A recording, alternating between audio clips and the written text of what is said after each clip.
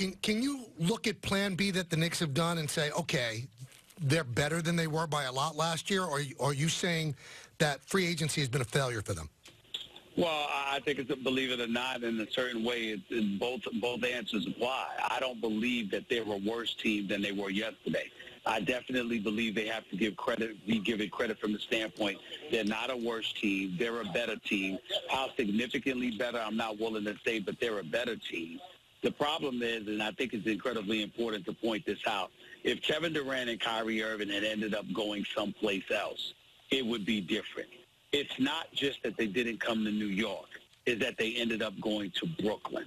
And so you have a situation where two marquee names that are champions decided that to build their brand and what their greater chance at individual success as well as collective success as a team on a basketball court, they picked Brooklyn over Broadway. And you know that is more about the Knicks than it was about the Nets. And that is where your problem lies. And so if you're if you're a fan of the New York Knicks, if you're a member of the New York or you're a member of the New York Knicks, it's that elevated level of indictment that's aimed in your direction, because that's what it comes down to. It wasn't that a situation was just so much better elsewhere. It was that a situation was deemed better right in your own backyard, which is more of an indictment against you than it is a compliment to the Brooklyn Nets, who obviously deserve a compliment for getting those players. Now, Stephen, though, the question I have, and we're trying to solve it here, we just don't know the answer. What's wrong with the Knicks? Why didn't Kyrie want to come? Why did Durant change his mind? What is specifically wrong with them? All I can tell you is what happened months ago. I come on the air and I tell you guys in America that I was literally told by folks close to them, it's a 95% chance that they're coming to New York, but leave the 5% window open because this is time. Oh, no. As quick as they eat breakfast. That's what I'm told. Then weeks later, you start hearing, well, maybe the New York Knicks, you know, the Oakley situation, the battles with the newspaper and the media, you know, Dolan trying to, you know, borrowing a fan because the fan wanted them to sell the team, and these headlines that the New York Knicks get, and supposedly Dolan's a joke. You start hearing that stuff, right? Then I come to the NBA Finals, and I'm like, I'm hearing, Steve, sorry to break the news to you, Kyrie, he's going to go to Brooklyn. He's going to go to Brooklyn. And KD is seen more as a guy that wants to join him as a guy that wants to, than a guy that wants to lead him in whatever direction KD wants to go in. He wants to play with Kyrie.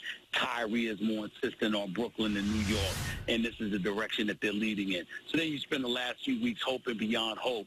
Listen, man, there's always a chance they could change their mind. They always change their mind. The Knicks brand, there's nothing bigger in New York City. The franchise is worth about $5 billion. They're on Broadway. Dolan's got connections to Wall Street. They could do a lot of great things, blah, blah, blah, blah, blah. And then lo and behold, yesterday comes, and you hear about the Kyrie announcement, you hear about the KD announcement, and you hear the Knicks announce we have Julius Randle. So is this just coming down to Kyrie wanting to go to the Nets and Durant wanting to play with him? If Kyrie decides I'm going to go to the Knicks, would Durant just to follow them? It could be as simple as that, but you could also take other increments into consideration. Even though some would argue that KD didn't necessarily want to play with Kristaps Porzingis, he did nickname him the Unicorn. He did speak fondly of him, and there was this impression, at least by some people, that KD would not have mind playing with Porzingis. So when Porzingis goes into a 4-minute meeting with Steve Mills, insisting upon talking to Dolan, but Steve Mills informing them, look, this is not what Dolan does. He's left basketball operations to us. You know what, you need to talk to me about what's going on. The next thing you know, they inform Steve Mills they want out, they want to be moved. If you don't move us, we're going to sit here as a living, walking billboard advertising the fact that we don't want to be here, and free agents shouldn't want to come either. So Steve Mills ends up trading you that day. But then you've got you got Kristaps Porzingis and his brother Giannis, and they're telling folks supposedly that it wasn't like that. They didn't demand to be traded. traded.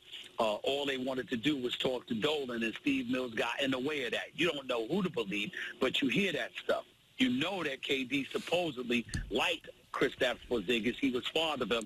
So them trading Porzingis was an asset that they let go of. Then after that, DeAndre Jordan, clearly a friend of KD and Kyrie. Everybody in the league knew that. He was acquired in that trade last year, with Porzingis. You ultimately get DeAndre Jordan to come on board. What happens? DeAndre Jordan arrives with the New York Knicks for the last 19 games. Being there for 19 games, averaging about 25 minutes a game, what are we hearing in NBA circles? DeAndre Jordan wasn't happy. Wondered why the New York Knicks traded for him if they weren't going to play him.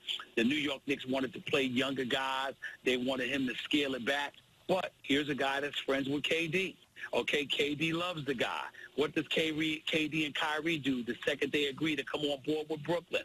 They accept reductions in the salary that they was why? To create $10 million in room so they could get DeAndre Jordan to come to Brooklyn with them, and he signs a 10-year, $40 million deal where the reports are it directly comes from the pocket of KD and Kyrie, who wanted him on board. He was in a New York Knicks uniform. Now he's in a Nets uniform.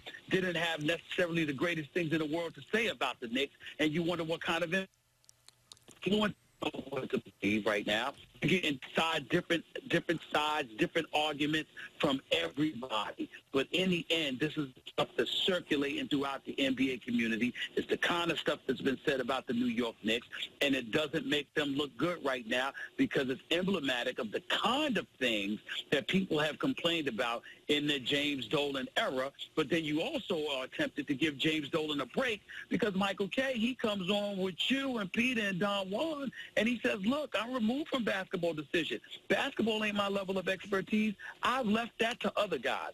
Well, if the man has left it to other, but he's willing to check, what are we supposed to say about James Dolan up to what point without looking at others within Madison Square Garden?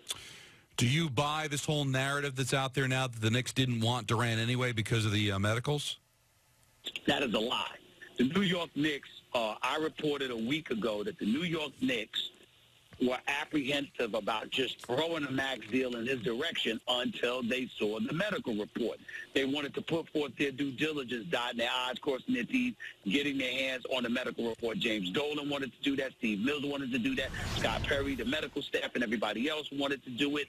And that was that. I don't know how Kevin Durant received that information once it was publicized, but there was no question that the New York Knicks, they wanted to see the report. I was told under no circumstances did they give the impression that they weren't willing to offer the max to Kevin Durant. So that's according to the New York Knicks. But the people outside of the New York Knicks, they're saying, guess what?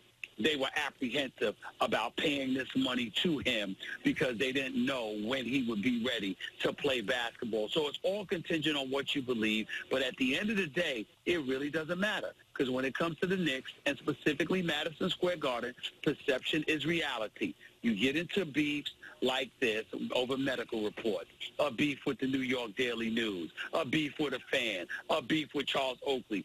It looks 10 times worse when it comes from you than it coming from everybody else. Well said. And that is what religiously plagues the New York Knicks.